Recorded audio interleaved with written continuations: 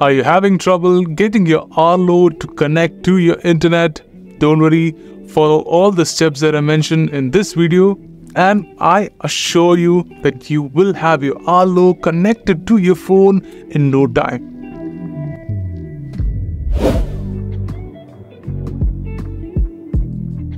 Most Arlo cameras, barring a few Pro models, can only connect to a 2.4 GHz network and not the newer 5 or 6 GHz Wi-Fi networks. Arlo, like most other smart home brands, opts for this since the 2.4 GHz Wi-Fi networks offer a wider coverage compared to the newer bands while offering good enough speeds to sustain the operations of the camera. Your phone with the Arlo app should also be connected to the same 2.4 GHz Wi-Fi during the pairing process.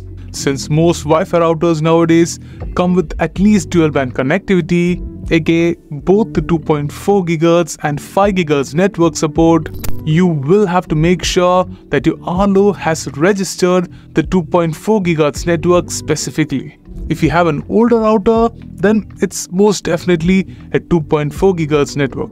Some of the newer routers also tend to combine both the 2.4 GHz and 5 GHz network bands into a single band that they call a smart band.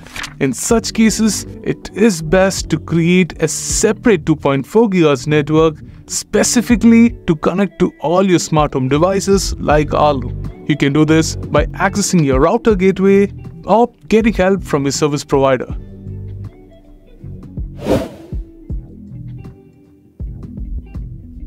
If you have a network-wide VPN or ad blockers enabled, it could conflict with your Arlo connection. If you're on a free plan, your internet speeds are also compromised, meaning your Arlo won't be able to properly function even if you get your Arlo connected to your network. So it is best to disable your VPNs and other network masks if you want to seamlessly connect with your Arlo.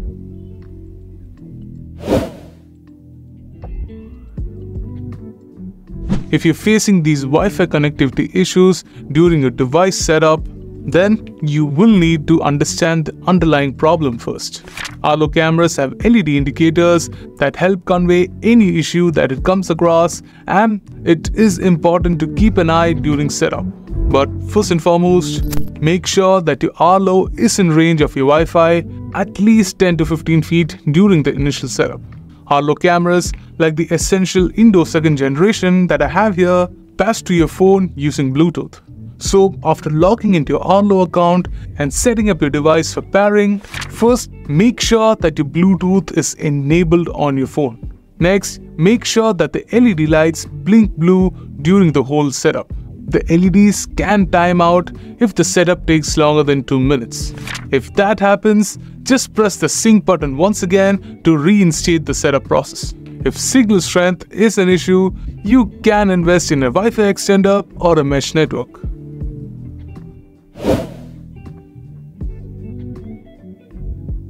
If you're still facing trouble connecting to your Wi-Fi, try pause cycling the device. A pause cycle will help get rid of any static charge buildup inside the device and refresh the internals on the whole.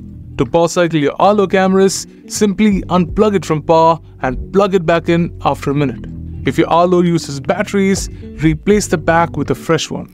And while you're at it, I recommend that you also pause cycle your internet router, since that can also help refresh the signal. The process is the same. Unplug your router and plug it back in after a minute.